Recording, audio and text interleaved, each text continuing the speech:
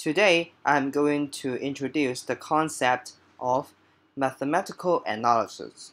So, what is mathematical analysis?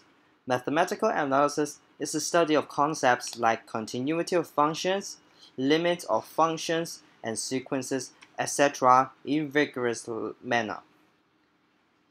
Here, vigorous means no ambiguity should be allowed in our statements. For example, in calculus, we study about limit.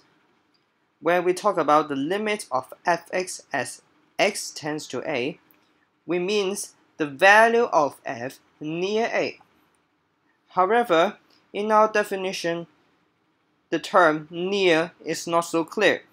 So, we need a definition. So, where will the definition introduced? Well, it will be introduced in mathematical analysis.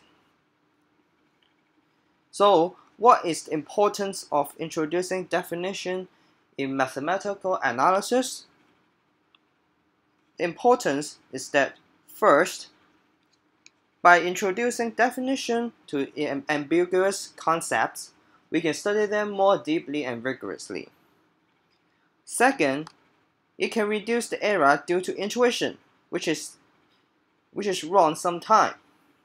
For example, when we talk about the Sandwich Theorem, we say that if for x near a, if the function fx is bounded above by a function gx and bounded below by another function hx, and for the limit of h as x tends to a and the limit of g as x tends to a are equal, and I will call it L, then the limit of fx as x tends to a is also equal to L.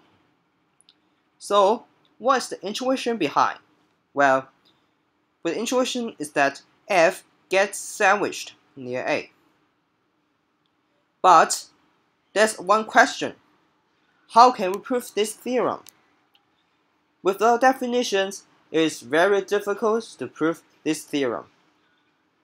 And so, by introducing definitions in mathematical analysis, this theorem can be easily proved. And this is the importance of introducing mathematical analysis. So, this is a short introduction to the concept of mathematical analysis. I will see you in the next video.